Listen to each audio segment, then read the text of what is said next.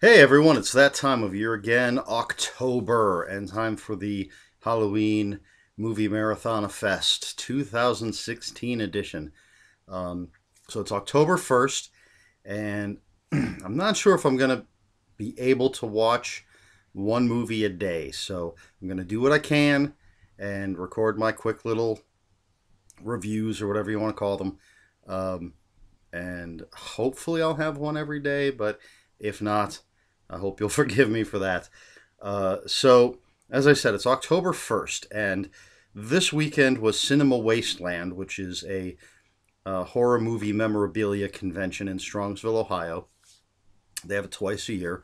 So I went out there today, and they had uh, most of the cast from The Evil Dead, basically everybody but Bruce Campbell, and some of the crew. Tom Sullivan, who did effects and design work, is always there at Cinema Wasteland. He has a little Evil Dead museum. So they showed the movie, and so that's I watched it there, and that's going to be my first movie for this October. Um, excuse me. This is actually the third time I've seen Evil Dead at Cinema Wasteland. The first time I ever went to the show, Tom Sullivan did a live commentary for the movie, and then a few years after that, a couple of the women from the movie were there, and they and Tom Sullivan did a live commentary. That was a lot of fun. They didn't do a commentary this time. There was a Q&A afterwards. But, so, movie number one for October 2016 is Evil Dead. Now, this is a cult classic film, and I don't know if it's just considered a straight up classic, and I think it should be.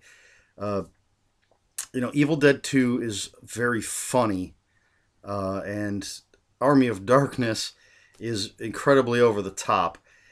And I think because of those two, I tend to forget what an effective movie the original is.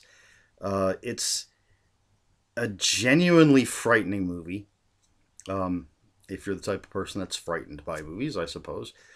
Uh, but it's just the camera work is amazing. The sound design, the use of sound in this film is absolutely amazing.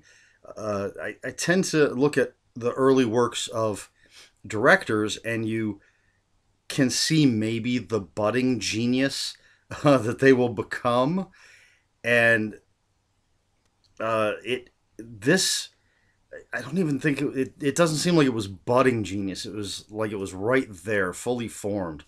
The things that Sam Raimi does in this movie are just you could watch it over and over again, and sometimes you catch new things again, whether it's the sound or something he's doing with the camera or just the way the shots are set up. There's so much in this movie, and it's a low budget little you know group of friends got together to make a movie, and sure, Sam Raimi's gone on to make some pretty wild films, pretty big films. I mean, obviously, the Spider-Man trilogy. Um, Although I prefer things like, I love his work, Dark Man, The Quick and the Dead, and again, you can see the camera work that was born in The Evil Dead in movies like The Quick and the Dead, and even in Spider-Man. But it started here, at least for us. I know he worked on some other things, little tiny things before that. This wasn't. He didn't just pick up a camera for the first time. But anyway, Evil Dead, just an amazing film, and I tend to forget how good it really is. I love low budget films. I love independent films, um, and this is one of the best. I think that fits into those categories. It's just amazing. Yeah, there's some wild acting in it, some over the top stuff. But again, just if you watch it, just look at what they did. These guerrilla filmmakers, um, and I love commentary, so I've listened to a number of commentaries on the movie, and I've read Bruce Campbell's "If Chins Could Kill." I read the Evil Dead Companion, because I want all that behind the scenes information. I know some people that um, don't like to know how things are done. They think it spoils the magic of the movie if they know how something was done. I see it completely the opposite way, especially with these low budget movies. I'm just that much more impressed by what I see on the screen when I know what they had to go through to achieve it. And this Evil Dead is no exception when it comes to that. Knowing uh, what they went through to complete this film, um, and watching it again, and it's been a little while since a few years since I've seen it, but it felt like I was watching it with fresh eyes for some reason, and it's you know, if you're a horror fan, chances are you've seen this movie. Um, so I'm kind of preaching to the choir, I guess, but I just wanted to talk about the impressions that I had today while I was watching it, and it's at Cinema Wasteland. They're just in a like a conference room, I guess, a big conference room, meeting room, whatever they call it. And you're just sitting on straight back chairs. They're not comfortable. They're just set up in rows. So unless you're in the first two rows, you don't have a great view of the screen. And I know that try to move and catch. You got to kind of look past all the people in front of you. And it was still worth it. The movie holds up. It's just fantastic. Um, so anyway, that's it. I guess I'm not sure what else to say. Again, everybody knows this movie.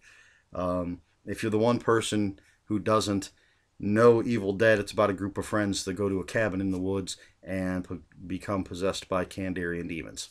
There you go. Um, so yes, that's the first movie for this possibly uh, truncated Halloween Horror Movie Marathon Fest 2016. Evil Dead. Uh, I give it. It's Evil Dead. It's going to get 10 out of 10 of whatever I decide to give it, which I suppose would be old reel to reel audio recorders. How's that? If you know the movie, you know what I'm talking about. So 10 out of 10 old reel to reel audio recorders. Um, and so that's it. As I said, again, I may not get to watch a movie every day, but I'm going to try. And technically, I did watch a second movie today, so I may cheat and keep that in the bank and talk about that if there's a day that I don't get a movie, and maybe I'll talk about the other one I watched today. But you'll never know if I do it because I'm not going to tell you which one it is. So that's it. I'm Eric Smith talking about the Evil Dead. There's going to be no fancy editing. This is just going to be a bare bones video. And hopefully you'll get one of these every day.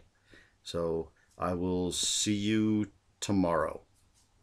Later.